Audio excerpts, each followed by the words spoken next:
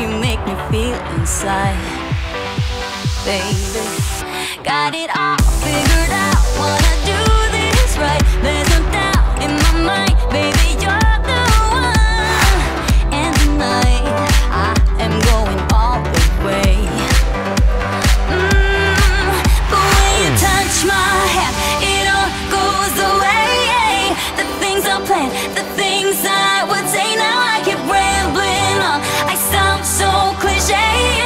What I am trying to do is say I love you. And all the things that you do. Pues vamos a ver si volamos este JJRC H37. Vamos a sacarle de su bolsita.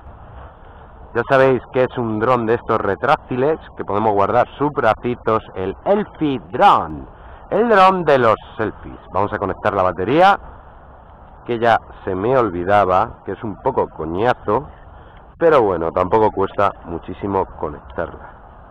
El conector aquí dentro, en el quinto carajo, y cuando uno tiene las manos tan gordas como las mías, pues estas cosas se dificultan bastante. Enchufamos el conector, ya lo tenemos, ya sabéis que no tiene botón de encendido y apagado. Metemos por aquí bien todos los cables y le ponemos su tapita. Ya la tenemos, clac, encajada. Perfecto. Encendemos el dron, ya le tenemos, ya veis las luces encendidas. Vamos a variar un poquito el ángulo de inclinación de la cámara. Ahí, ya sabéis que lo podemos variar manualmente. Encendemos el móvil. Vamos a conectar el wifi, ya le tenemos conectado y buscamos su aplicación. Vamos a poner a grabar la pantalla, a ver si me acuerdo cómo era. Acepto, 3, 2, 1, acción. Bueno, vamos a buscar la aplicación primero, donde narices está. Tengo tantas ya, esta, JJRC. Ya le tenemos, le damos a Connect. Sabéis que yo no es que sea muy partidario de estos drones que se vuelan desde el teléfono móvil, pero bueno. Aquí tenemos los modos de velocidad, 30, 60, 100%, grabación de vídeo, bueno, vamos a ponerle en el 60 para que podáis verlo. El modo G-sensor, varias configuraciones para darle la vuelta a la grabación de la pantalla. Modo 3D, por si utilizáramos unas gafitas 3D y el sensor para volarlo. Modo sin cabeza y el recalibrado, que lo vamos a recalibrar ahora mismo el dron. Ahora estaría recalibrado, ponemos a grabar, le damos de load, que nos encendería el despegue del dron, que no sé dónde narices no me ha salido. Recalibramos, a ver por qué no me ha salido. Yo creo que tengo el G-sensor activado. Vamos a ponerlo. Aquí tenemos el control de altura activado, es con este de aquí otra vez.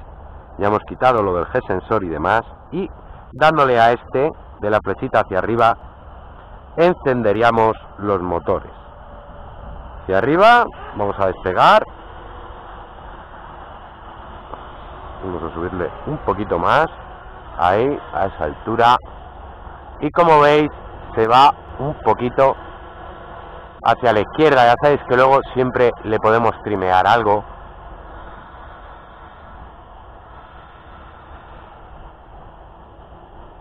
Pero bueno, la estabilidad la estáis viendo.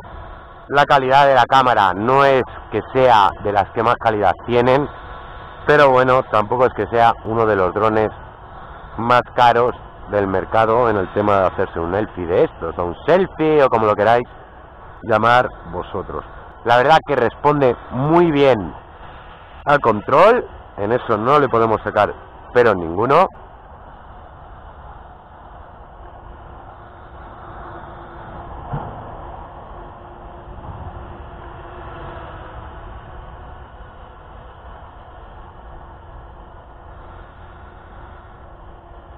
Bueno, ya lo hemos trimeado un poco y como veis ya se queda bastante más estable, aunque no llegamos a una impresionante estabilidad. Vamos a darle una vueltecita.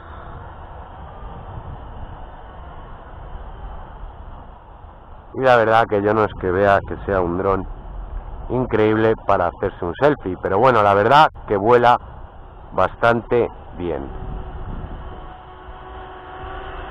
Estar viendo, vamos a ponerle en modo 3 de velocidad, a ver qué velocidad puede alcanzar este dron. Modo 3 de velocidad, vamos a hacer un flip, le daríamos y hacia el lado que queremos que haga el flip, pierde un poquito de altura, ya lo estáis viendo, pero la recupera bastante bien.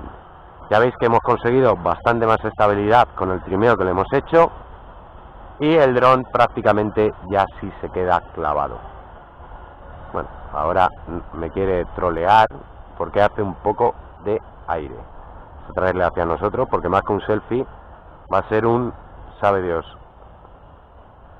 lo que vamos a hacerle.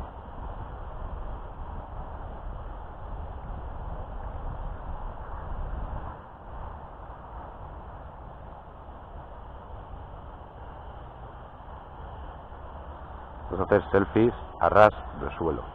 Vamos a subirle. Y bueno, ahí le tenéis.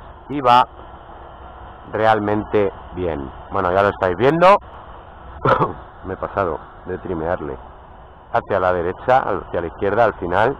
Y es el poquito aire que hace. Lo que pasa es que cuando le giras, ahí le estáis viendo. Hola, dronecito. Tiende a irse un poquito, pero bueno, vamos a volarle un poco, que es lo que nos interesa. Vamos a darle un poquito de caña, tampoco es que sea demasiada, pero bueno, a ver qué podemos hacer con él. Yo es que esto de volar con los teléfonos, la verdad que no es que sea lo que mejor se nos da. Rango ya estáis viendo que lo estoy alejando como unos 20 metros, tampoco le quiero alejar mucho, tener en cuenta que va con una señal wifi, y la señal wifi es la que nos da nuestro teléfono móvil. Vamos a hacer un flip, bien, ahí recupera otra vez su altura, vamos a acercárnoslo,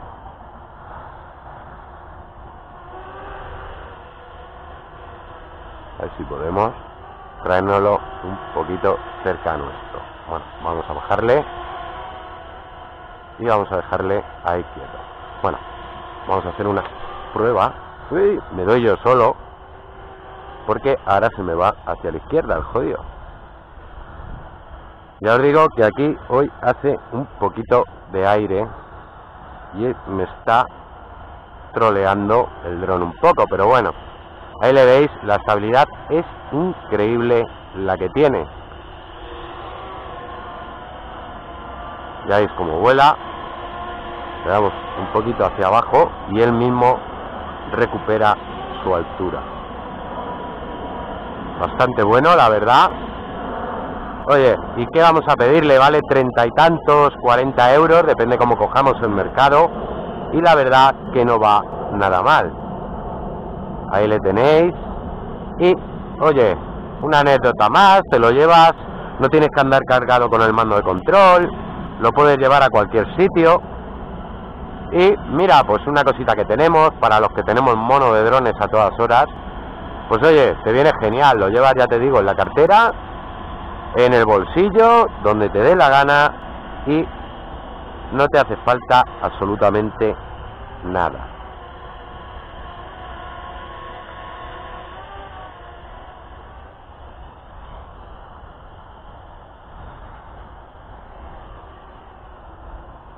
No lo voláis tan al ras de suelo como hago yo es que soy un poco kamikaze, porque lo menos que os puede pasar con lo poquito que tumba, con lo que tumba ya este dron, es que lo estampéis. Pero bueno, ya veis, la estabilidad que tiene está bastante bien.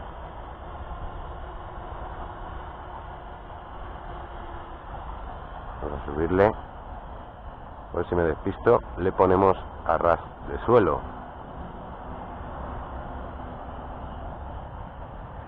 Bueno, ya veis cómo vuela. Luego, a la hora de si tenemos algún accidente, se nos estropea un motor, la verdad que viene bastante gracioso, porque lo que te venden es el brazo entero con el motor y la hélice, y vale 2 euros y algo, 3 euros, tampoco es que sea una cosa del otro mundo, y la verdad que está bastante curioso este dron.